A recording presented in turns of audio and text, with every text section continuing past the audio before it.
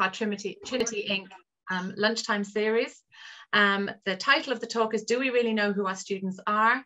Understanding, Implementing and Embedding a Culturally Responsive Pedagogy in Our Everyday Practice." And Dr Aminul Hoque is going to address us today, and we're also going to be, two of our student partners are also going to be talking to us as well. So I'm just going to hand over to our Associate Vice Provost for EDI, Professor Lorraine Leeson, who's just going to say a few words before we get going. Thank you.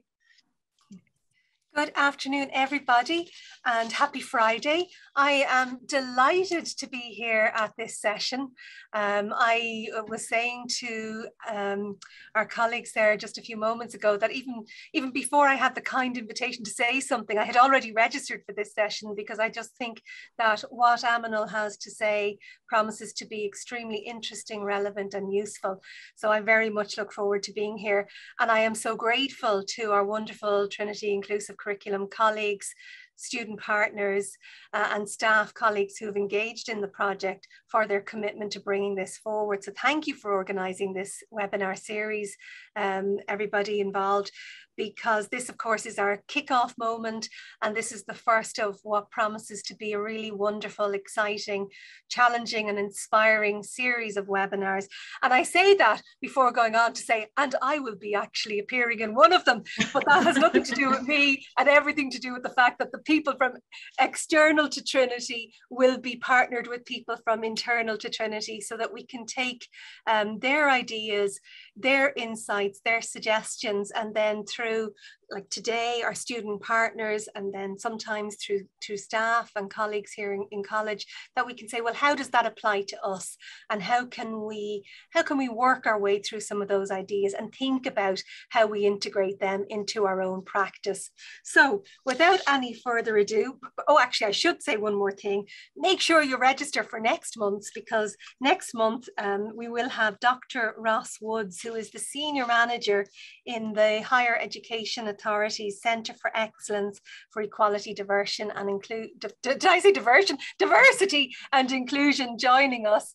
And I'll be delighted to engage in a conversation with him, and keep an eye on the Trinity-INC website and social media for more information on that.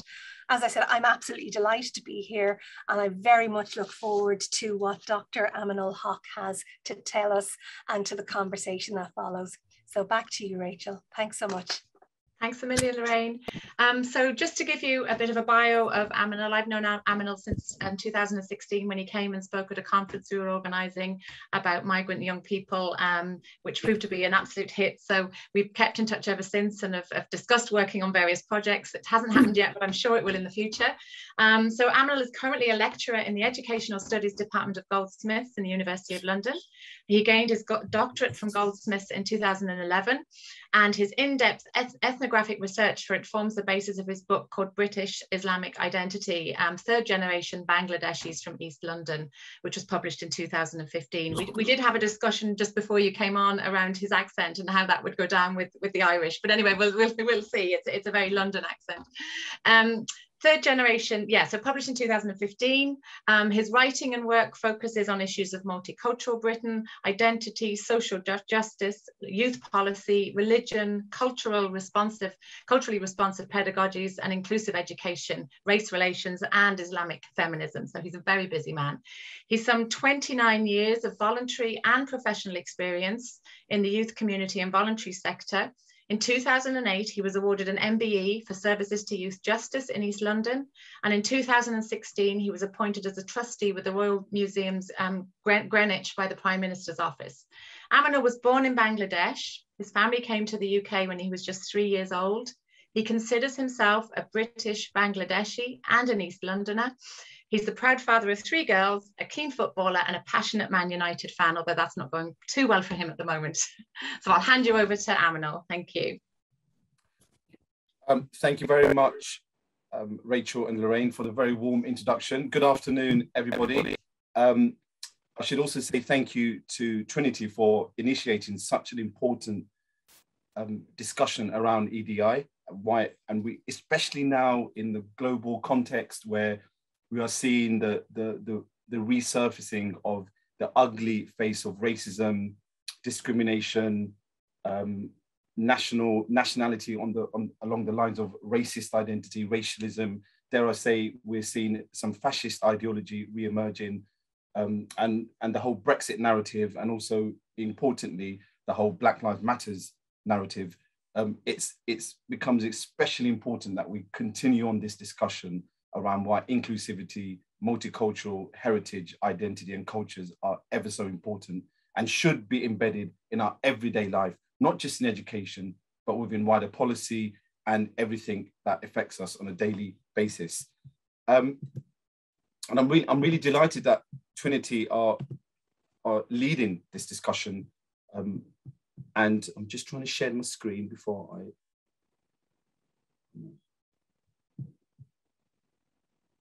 Sorry about this, people. Can you guys see the PowerPoint? Yes. Yes, we can. Right, so the other thing I should say is that the structure of today's discussion, I can't seem to share it for some reason. Sorry. It's there, Aminul. It's just coming up as the whole presentation. So can you see where you can click from the beginning? There we go. Can you see that? Oh, yeah, that's it. Right, so the structure of today's talk, there's always a technical glitch. The structure of today's talk, I wanted to first and foremost draw on my own ethnographic research around working with young Bangladeshis in particular from the East End of London.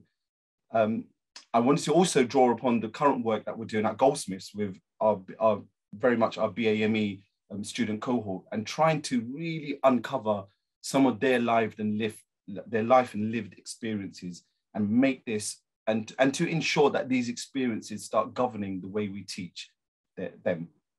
And also, generically, I've been engaged in much anti-racist work with the National Education Union, and I wanted to bring in some of that experience as well. On that, there are some disclaimers that I think I should say right from the beginning.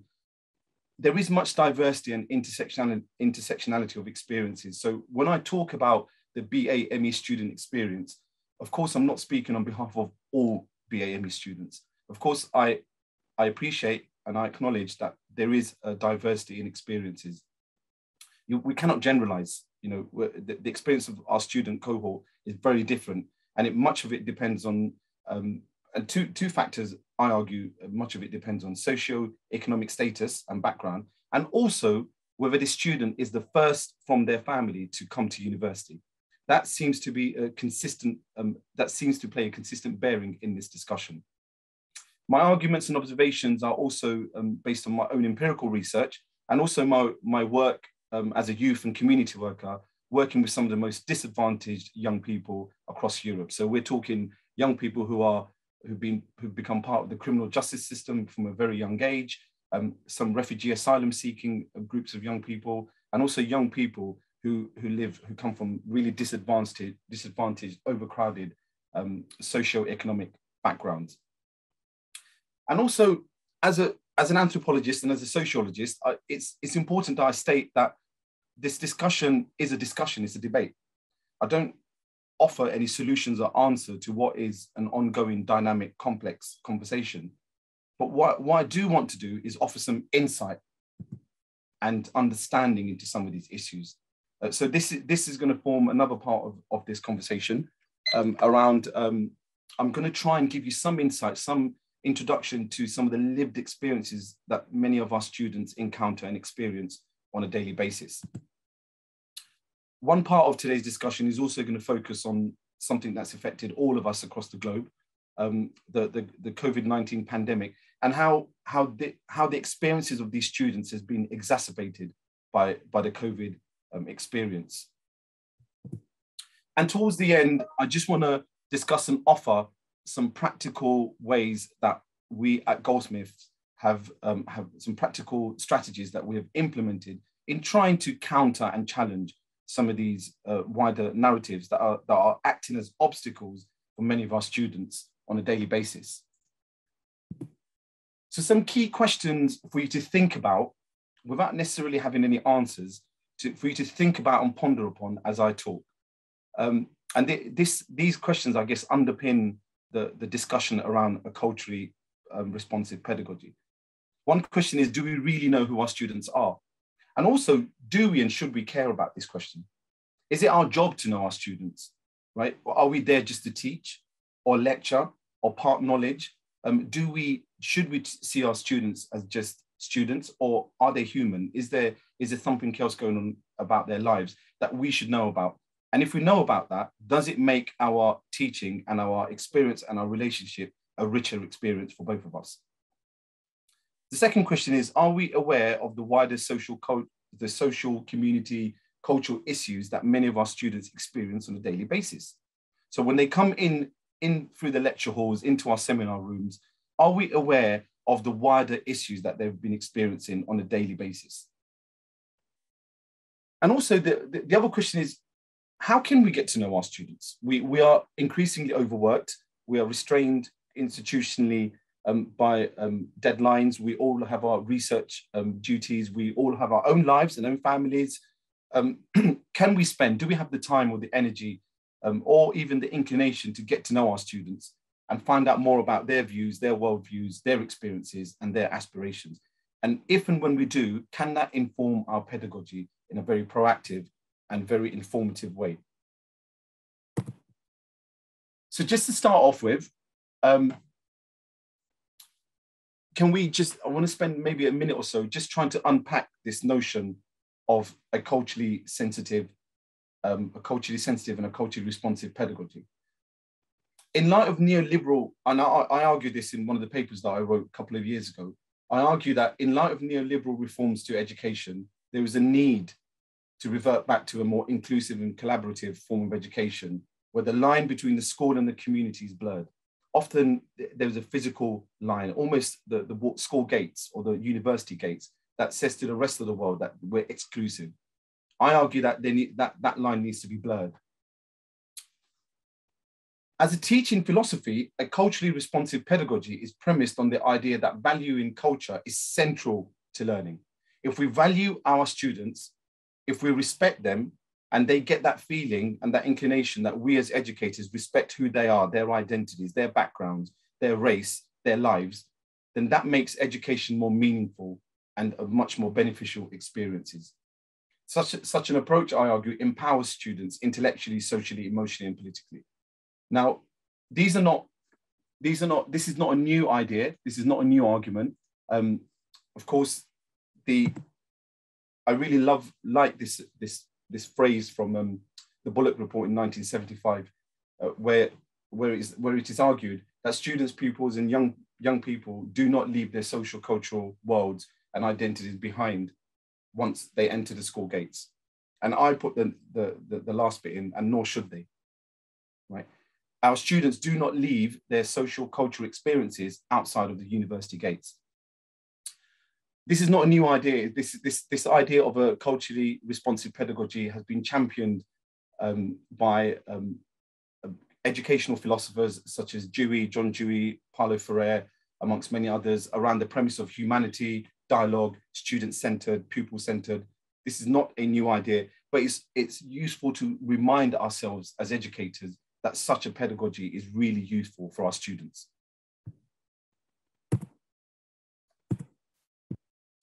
I wanted to start off maybe now with a short exercise, and I want the participants, you guys, to get involved in this. So, of course, we have been, either as students or as educators ourselves, we have been working in the field of education for a number of years, months, weeks. So now let's think as educators, think about what are some of the skills we think that is required to negotiate the higher education journey. So think about the ideal university student. What is it that we look for, and what does university provide for them to negotiate this university journey? So maybe on the chat, just type in some key words, some key ideas, some things that come to mind. What are the key characteristics, the backgrounds of the ideal student?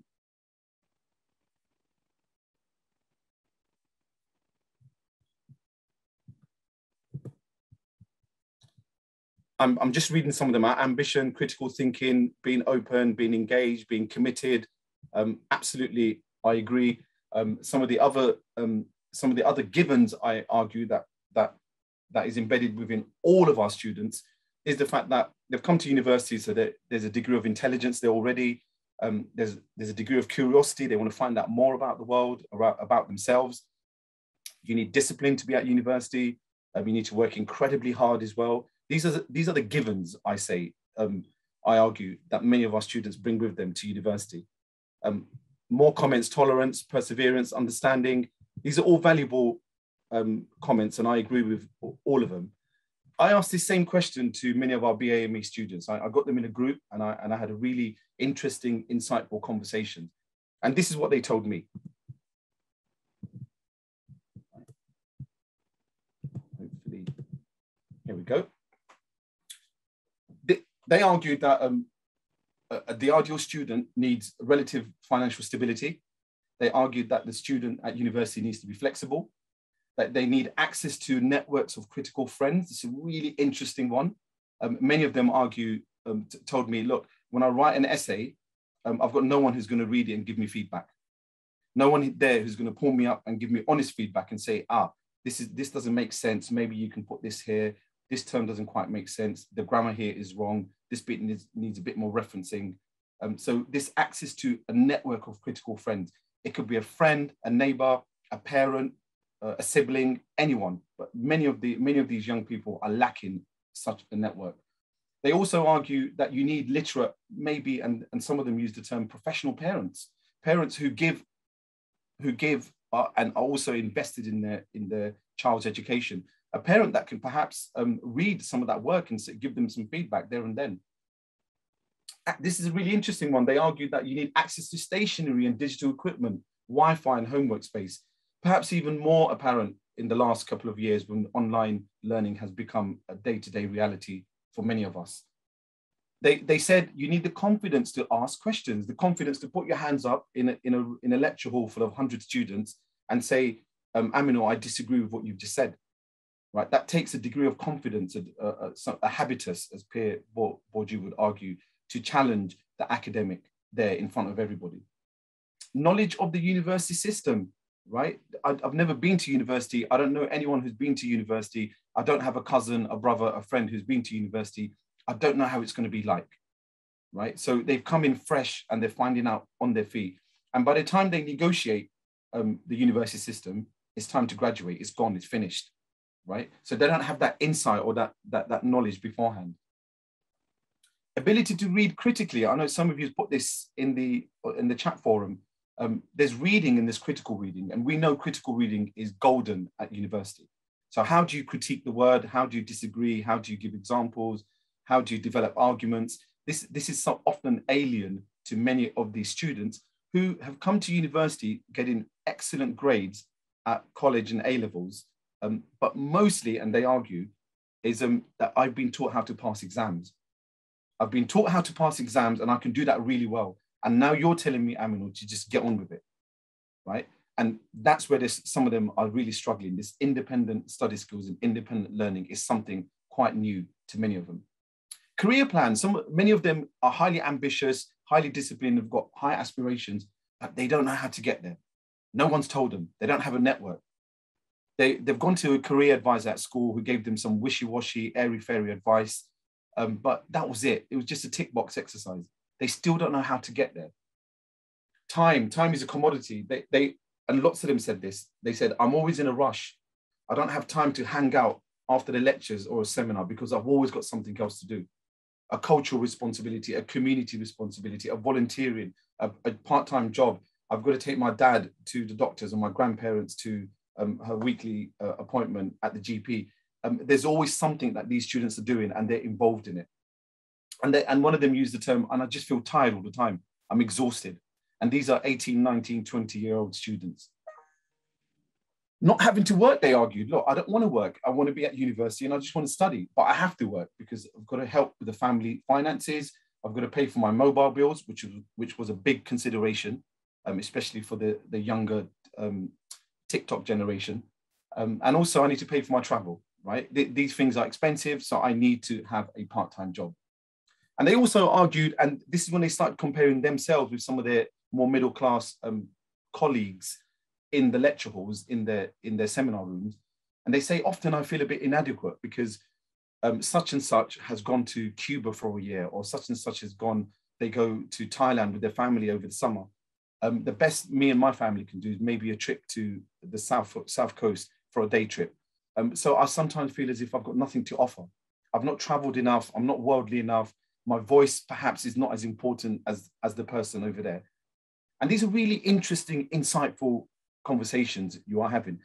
Everything I've mentioned here, we as academics, we can see it happening in the lecture halls and in our seminar rooms, right? And it's really interesting to hear about these issues from the students themselves. I want you all, if you may, to just spend a couple of minutes to read this case study from a student of ours.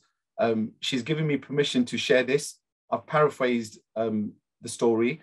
I've anonymized her identity. And if you can just spend a minute or two just reading this and digesting it yourself.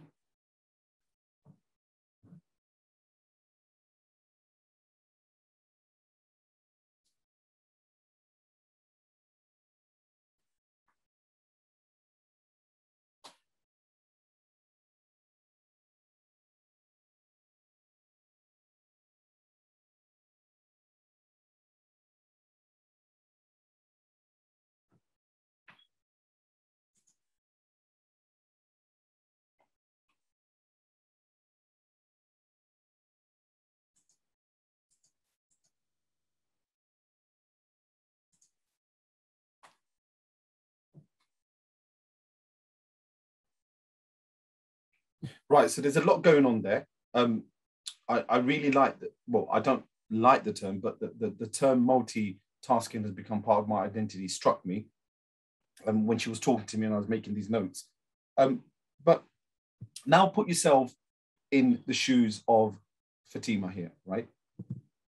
And think of university life and think about some of the barriers, challenges, and perhaps even opportunities that you can identify from Fatima's story.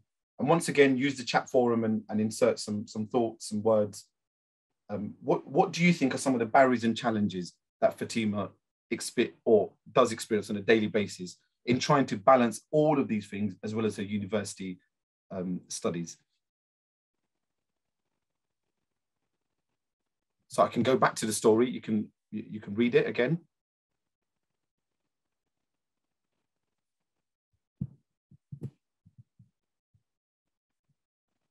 Yes, and I'm just reading access to tech, absolutely, caring responsibilities. There's an invisible group, cohort of young carers in this country, across the globe, I argue, but especially in Western Europe, we're seeing it more and more now. And their voices are often neglected and not heard. And they spend so much time and energy without any form of complaint because they see it as their duty and their responsibility. For looking after parents, looking after younger siblings, contributing to the family economy. We're talking 16, 17, 18, 19-year-olds. Yep, privacy, overcrowding, time for self-care, no time for social interaction with fellow students. The opportunities, absolutely. She's multilingual, the rich cultural background, the knowledge of real life. Imagine we as educators if we can articulate some of that into our pedagogy, right? If we knew that all of this stuff was going on with our students. If we knew, for example, that Fatima wakes up 6:30 in the morning and takes her siblings to school. So by the time she comes to university, she perhaps is exhausted already. So the wisdom of starting 9 a.m. lectures for students like Fatima, or even parents who have to drop their children off and may not be able to make a 9 a.m. lecture or a seminar, for me, it's just absolutely bananas. So this is one of the things that we've started to do in our module. So 10 o'clock is the earliest that we start. And we try not to put seminars during the 3 to 4 o'clock period as well, because we know school run is quite a complex, tricky situation for many of our student parents and also students who've got sibling responsibilities. Yeah, absolutely. Some of Fatima's great assets are so undervalued in the university system. You can also see the fact that she talks about the fact that her parents are super supportive, but they don't have the literacy skills to support her to read and give critical feedback. You can see that she's working during the weekend. You can see that she really enjoys and values her Islamic education. So she goes on her online classes every single day. And you see her busy schedule, and often you think, where is she going to get the time to study amidst all of this? And you can also see that her caring responsibilities towards her siblings and her grandparents. And these are great assets, I would argue. But often we as educators are completely oblivious to the lived experiences of many of our students. Now, Fatima's I would argue, quite typical of many of our students. And lots of them are amazing students who keep this life hidden. And it's mainly because nobody ever asked them. Nobody shows an interest about their life outside of the seminar room or the lecture halls. Okay. So these intersectional lived experiences of many students from BAME backgrounds have also been discussed and researched from an academic research empirical level. And much of the research alludes to the fact that these students also happen to come from low social economic backgrounds. And the wider empirical research also highlights that many of these students experience, they've got cultural barriers to higher education, they've got employment commitments, they've got caring responsibilities, there's a general apathy, a disconnect towards who they are and university, higher education, and some of them have low aspirations as to they think they cannot achieve. Even though Fatima wants to go into teaching, she doesn't quite know how to get there. And also the last point here, which is really interesting and a developing and an important one, is that many of these students also come from Islamic Muslim backgrounds. And there has been much research to show that there are many institutional Islamophobic barriers that also prohibit these students from really excelling in higher education. Just the last couple of slides, and I'm going to whiz through these very quickly because I'm conscious of time. These issues that I've highlighted and discussed that many of our students have experienced has been exacerbated in the last 2 years through the COVID situation. Disproportionately, the South Asian, especially the Bangladeshi community, has been hit hard by COVID-19. The fatality rates amongst my community is beyond belief, and many of us are still trying to figure out why this is the case. The evidence is showing that the intergenerational household, the overcrowded housing, the digital poverty, the caring responsibilities, this duty and responsibility towards the community and the family, that many of the people from the Bangladeshi community work in the service sector, employment, cab drivers, in retail shops, in grocery stores, delivery drivers. Many of them are too nice and compliant. They don't disagree with their bosses. They just do the shift that they're asked to do. There's also a mistrust in the health system because of historical institutionalized discrimination within this. So they don't feel as if their voice is valued. So they don't go to their GP and say, look, I've got this pain or I've got this ailment that I'm worried about, because they've been dismissed historically. Underlying health issues is also been something that's reemerged. And I think something which is really important and not spoken about much within the South Asian community, the detrimental effect on the mental health of many young people in particular who've been homebound over the last 2 years, and also experiencing many of these multi-deprivational indices. The final slide, I just wanted to quickly just touch upon what we're doing at Goldsmiths.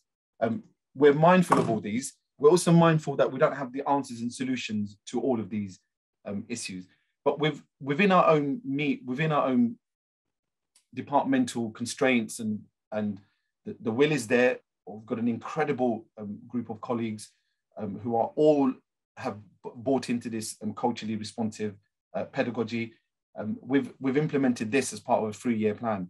We're also acutely aware that the statistics show that our BAME students are not doing as well as their other student counterparts. So we're trying to figure out why this is the case. So as a result, we've set up, or we're about to set up, a subcommittee that's going to look into this. We really value our student voice. We want them to be embedded in what we do. We want to implement study and reading circles. We want to make this almost like a mandatory part of the university experience to encourage critical reading. Now, these reading circles could be virtual, they could be physical, they could be in a coffee shop. We want to do more outreach work with schools and community groups, because we understand that by the time they come to university, it's perhaps even too late. We want to intervene early and give them a taste of what university life could be like.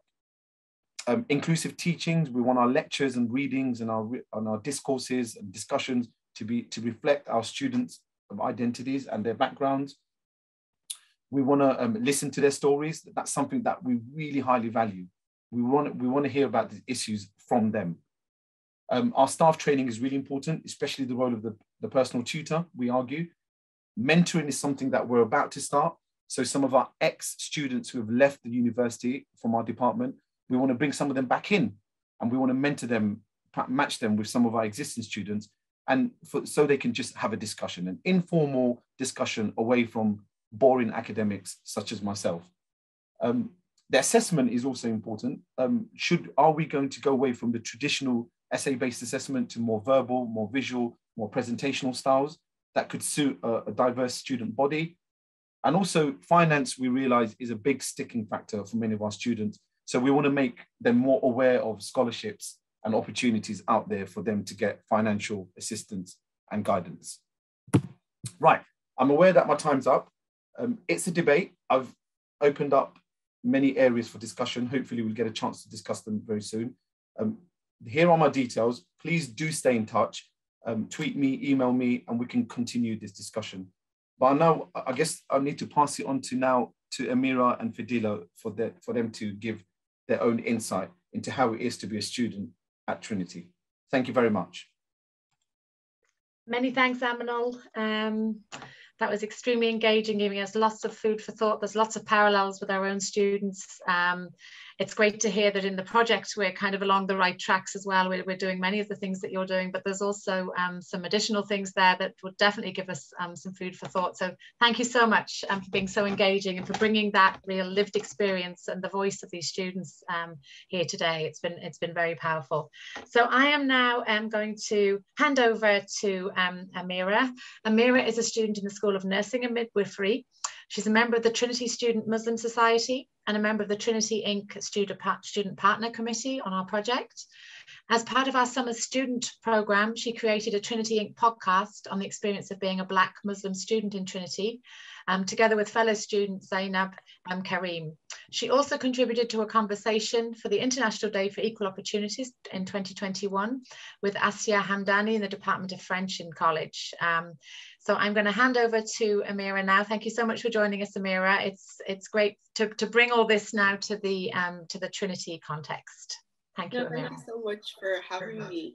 And I also want to say thank you to Aminul for his presentation as well, because it was really informative from a student perspective as well, hearing that academics are even interested in this area and see it as vital within our curriculum. So today I'm just going to discuss very briefly, because I only have 5 minutes, 3 things I feel are done well by the teaching staff in Trinity, and 3 things I feel may need some improving as well. So I'm going to start off on a positive note. So firstly, I've noticed from a lot of my lectures that the effort is being made to extract learning from the experiences of students and relate it to the curriculum. And one way that that is done, especially in the School of Nursing, is through the use of scenarios. And even in Aminul's talk as well, he presented a scenario to us so that we could understand the perspectives of people who are completely different. So, for example, in some of my lectures, when the scenarios are being used, I've noticed that the typical Irish names, such as like Mary and Anne, are being switched and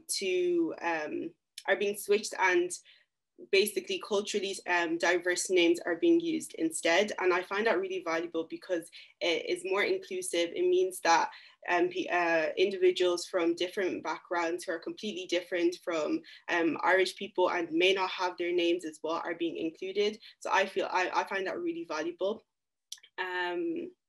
And I also feel like in these scenarios that are being used by our lecturers as well, they are including life situations that are different to what we kind of assume that every student is experiencing.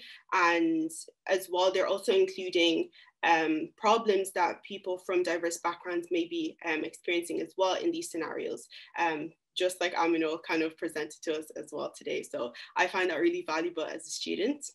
And that kind of goes on to my next point of lecturers are more eager and curious to initiate dialogue with students with the aim of kind of understanding their circumstances as well. And I've noticed that like our lecturers are trying to have more conversations with us and kind of throwing questions out within the classroom and kind of hoping that the students would engage with them so that they can also learn and students can learn. So I've kind of seen a development of the lecturer-student relationship in the classroom, and hence like students are feeling more comfortable to kind of like express their own experiences to everyone. So. And then the last point I have is that all of this, both the extraction of learning from student experiences and the dialogue kind of results in the empowerment of people from marginalized groups. So especially within the mature student cohort, I've noticed that because they see all of these improvements being made in teaching, they are more likely to kind of recommend Trinity to their friends and family because they are seeing that their problems are seen as real and valued within our university and are hence going to recommend this university to people in their lives as well. So I'm now going to move on to things that I feel the teaching staff in Trinity could improve on. The first thing I feel like could be improved is that lecturers can be a little bit more careful and just be more sensitive with the jokes that they make in lectures, for the reason that it may not resonate with all students and can sometimes be deemed as offensive or inappropriate. So I kind of just liken this towards, you know, the Irish assumption when you're abroad and you're on holidays, that Irish people are heavy drinkers and they love drinking. So if you have those preconceived ideas, people don't like that being placed on them. So it's kind of the same thing of when you make a joke in a classroom and it's obviously very harmless, but it doesn't resonate with some students as well. So I think caution should be put towards those sort of jokes. Another thing I feel could be improved is kind of avoiding the assumption that because we all live in Ireland, we have similar or the same experiences. We all have different upbringings, values, and even life experiences, even if we were born here. And I think that needs to just be taken into consideration within the classroom as well. And finally, I think there could be an increase in the academic references that are being made. So whether this is resources or examples that are given to students so that there's more representation within our curriculum, and I think it should also be made a requirement for all students to kind of learn about the importance of being culturally sensitive and kind of just knowing that everyone is not going to have the same experience. And back on like the academic resources that I could think could be provided, I think that when it comes to like, especially in the School of Nursing, I feel like more reference could be made to representation of, let's say, illnesses or diseases or depiction of an ill person. I think more representation could be done for people of color, people from diverse backgrounds, because if you think of it, the world is like, globalization is going to continue to happen. There's going to be more immigration, more just moving around to different countries. So hence Ireland is going to be like more of a diverse society. So our curriculum needs to reflect that. So that's kind of all of what I have today. Thank you so much, Amirah. Some amazing points there for us all to take on board. Very clearly articulated. Thank you. And thank you so much for all the work you're doing on our student partner program as well. Without you guys, this whole project wouldn't be running. So thank you so much for that. So now I'm going to introduce Fadilah Salawu. She's a third-year law student and a member also of the Trinity-INC Student Partner Committee. She's a writer, she's a public speaker. She's explored themes of cultural appreciation, acceptance, and belonging as a young person on podcasts such as RTE's Leap of Faith programme, and, excuse my Irish pronunciation here, the Motherfuck Club podcast, as well as through writing on her personal blog. So we're looking forward to hearing from Fadilah. You're very welcome. Thank you so much for having me. Firstly, I must apologize. I don't have an eye-catching presentation like Aminul and Amirah. So please bear with me, and I hope to be as engaging as possible. But it's a hard act to follow with the great presentations that just went before me. So firstly, again, thank you so much for having me, and also for allowing me to follow on from those brilliant presentations. And I'm just going to share a few of my observations from within the Trinity context. I think firstly, this conversation in the first place is incredibly crucial in a university setting, because I have very strong opinions, and many people do. These opinions are actually based on certain theories, but like the idea of a university is a space where critical learning is supposed to be taking place, experience sharing is supposed to be taking place. We're supposed to be preparing to be educated citizens. And as the educational theorist Paulo Freire once said, it's not only about reading the word academically, but it's also about reading the world in terms of culture and many other things. So when it comes to culture itself and culture within the classroom, my personal experience is I either see one of two things happening. The first is that there's this assumption of a neutral or generic culture that exists. So lecturers may make references to shared experiences that we assume are shared, or cultural references that we assume apply to everyone. This is obviously not the case. The second experience that may happen is kind of a hush-hush way of addressing it, pretending it doesn't exist, that we are cultureless, backgroundless people, and we only exist within the classroom, which also is not true and not applicable. So both of these two methods, they really just weaken the quality of teaching and learning. And every time that they, you kind of do see them, either way, I mean, personally, or people, from minority backgrounds don't see themselves within it. Because obviously we do have cultures, and obviously they are relevant, they follow us wherever we go. And obviously not everyone has the same experiences, and not everyone has the same culture. So I think as a law student, the question of do we know our students that Aminul posed made me think, do we want to know our students? I often find myself asking that from the kind of lecturer side, like wondering if a lecturer has an interest in, who is sitting before them every day in a classroom. So I think for an example that came to mind was in Foundations of Law, for example, as law students were taught to engage quite critically with ideas of morality and justice. So when we an example of this is we're often faced with cases of, what's right and wrong. And a case that is it's almost like the classic case that every law student in Trinity knows in Foundations of Law is a case being posed in northern Nigeria. And it's a case of a woman getting pregnant out of wedlock, and how the justice system is going to deal with her there. And it's a Muslim African context. And of course, I, a Muslim African student in the classroom, relate to it in a rather personal way.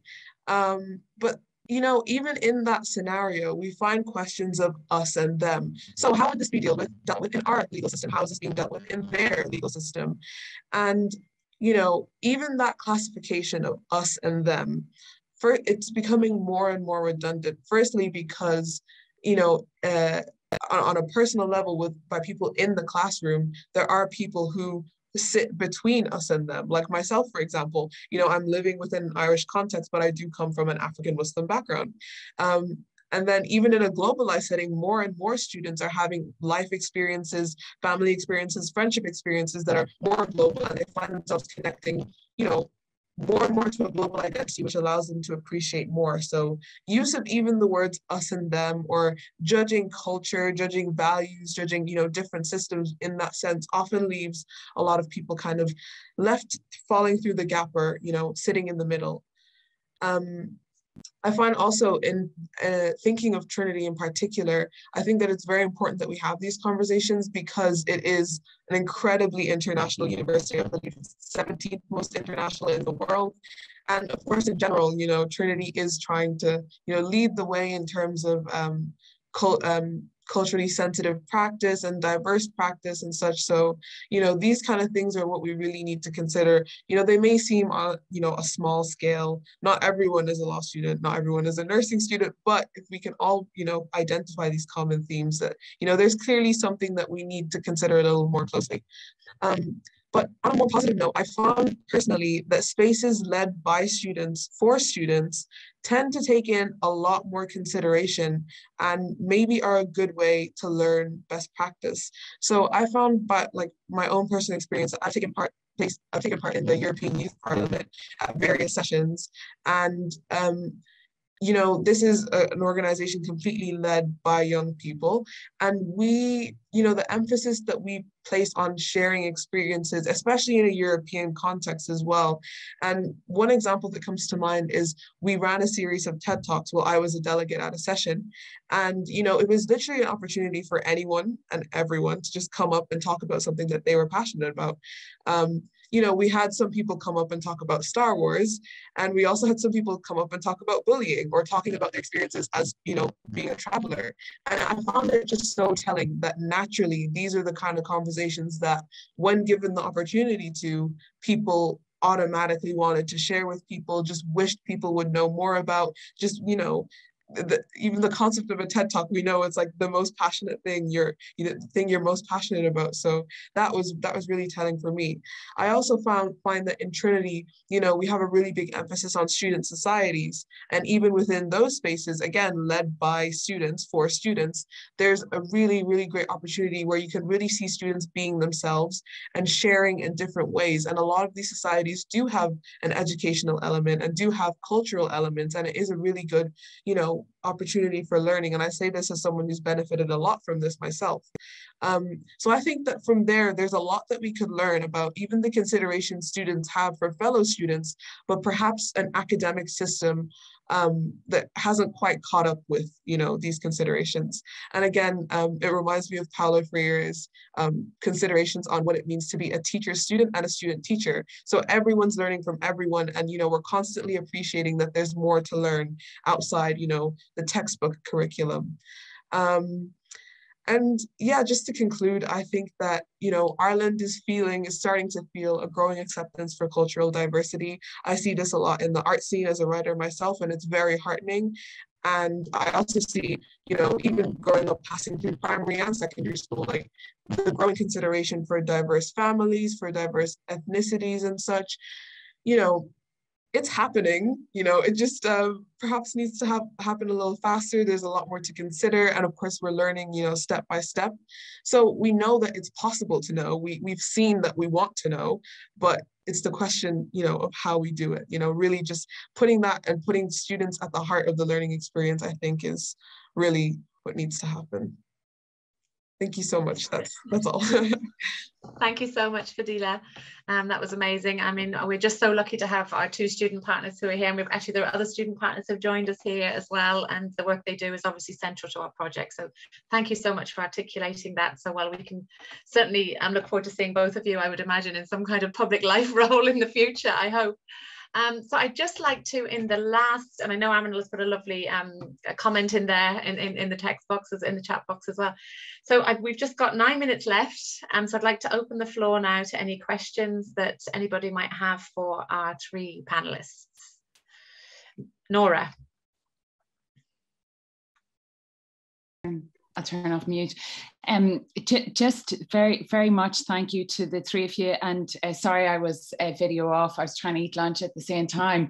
And I'm going to be the inclusive curriculum champion in the business school. And I wonder, do you have any thoughts, or kind of, you might say, yes, there's a huge literature on this, but I'm listening to the first presentation and the kind of obstacles that the student in the case study faces, and the context of her life. And, you know, like her, say, you know, her father is a taxi driver, and her, you know, her,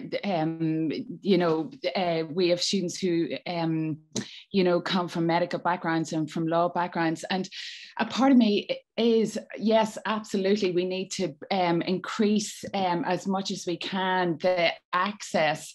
But do any of you kind of, is there a literature on kind of how the curriculum itself is so alienating for people who come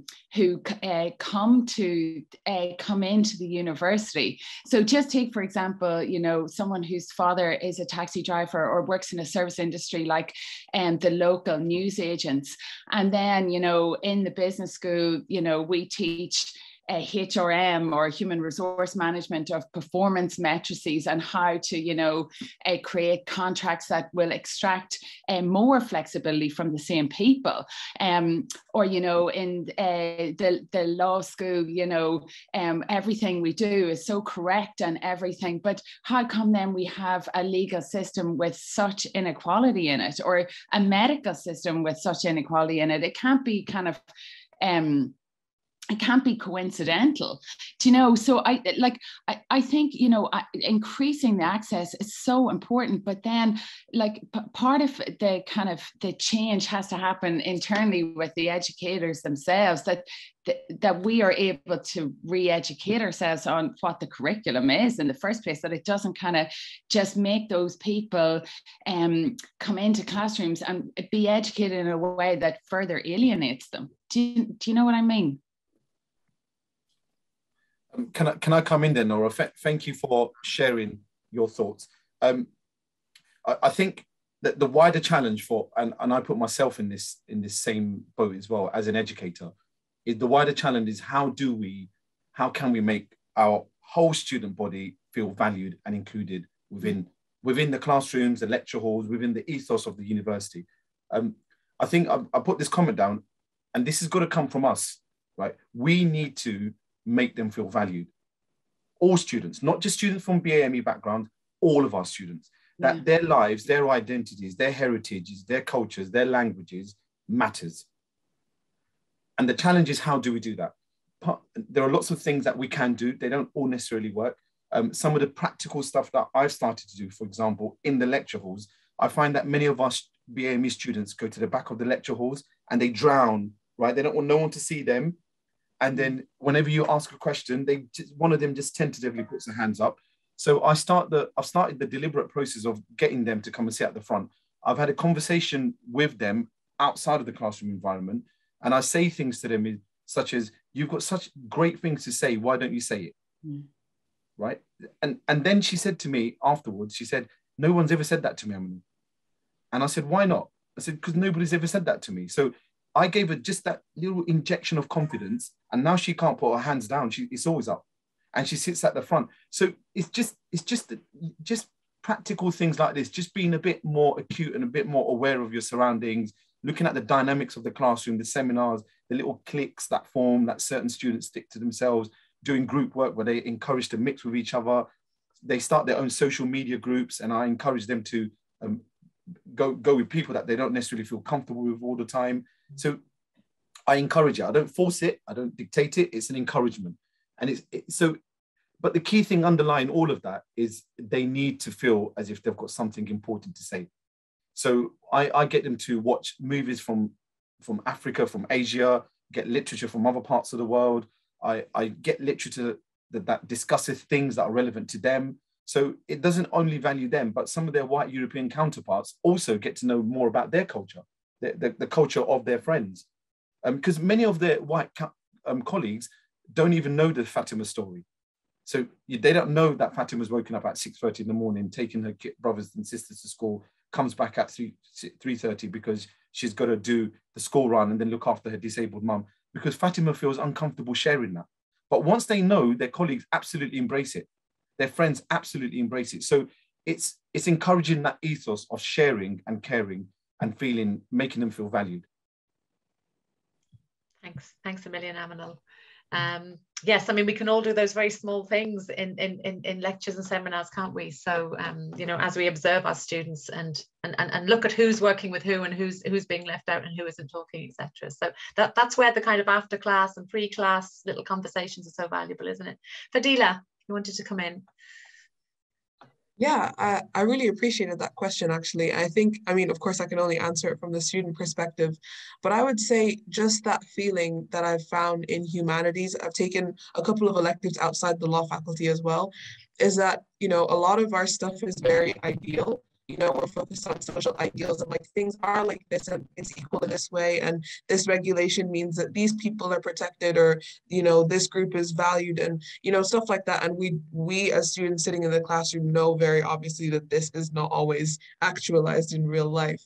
So I think this really small thing that I found that is really impactful for me personally, and I've with my classmates that I've spoken with, is even just that like recognition that, you know, we might mention a law or, you know, a certain institution that protects a certain group of people, and then just the lecturer making mention of like, but this law is falling short in this way, or, you know, there's this to be improved on it, or maybe we're not painting the world as this completely ideal place where everyone is equal and everyone is protected and these things are, you know, all going perfectly smoothly. And that also I found is like a really big inspiration for students ourselves to feel like we can be part of, you know, mending the broken patches and, you know, these kind of things. So yeah, I really appreciate that. Thanks very much, Fadilah. So yeah, who's one of our school champions? Thanks, Rachel. Thanks for that, Fadilah. And you know, it's sort of I'm trying to think about Nora's question, which I think is very important. And you know, like since I'm from the law school as well, and there is of course this problem of, as Fadilah says, painting a world that's very ideal. I think this is true for any discipline. That, you know, maybe it's the demands of the profession, maybe it is the demands of getting across content to students, that the ideal picture is presented and sort of that's communicated. I do think, but however, there is as they say, you know, there's a fissure, there's a crack in the mirror always. And when it comes to law, it would be, you know, the critical legal studies movement, which pretty much says that after you've described a law and how to implement it and enforce it, and then you say, but you know, all this is nonsense, because this is a particular political perspective which has just been put across before you. So I guess, and I think we have to go a long way in the law school for this, but this is true for any discipline, that after the neutral or the ideal perspective is presented, then the political perspective is presented as well. And that would probably give students a greater, let's say, window to actually contribute, rather than sort of say, oh, okay, this is the ideal content which you need to engage with. And, you know, that is where our discussion ends. And I do think this is true for just about any discipline. We know the discursive movement in psychology. We know science and technology studies when it comes to the sciences. All of them, you know, provide for, let's say, a more inclusive theoretical method to sort of promote greater engagement. So I wonder if we were to mainstream this theoretical method in our disciplines on a regular basis, whether that would provide for greater participation. Thank you very much. So yeah, there's so many more conversations to be had, aren't there? And as one of our school champions, we'll definitely explore this further with you. So I think we're just past 2 o'clock. So it just remains for me to thank Aminul so much for joining us today and for opening up this debate and lots of very interesting discussion. I also want to thank Darina and Sean, who've been behind the scenes, busily organising, and obviously as well Amirah and Fadilah. So thank you so much, everybody, and thank you for giving up your lunchtime to join us as well. And we might well have to get Aminul back, because an hour definitely wasn't enough. And we hope to see you all as well to join us for our next session. So please do keep an eye on our website. So thank you so much to everybody today, and have a great weekend.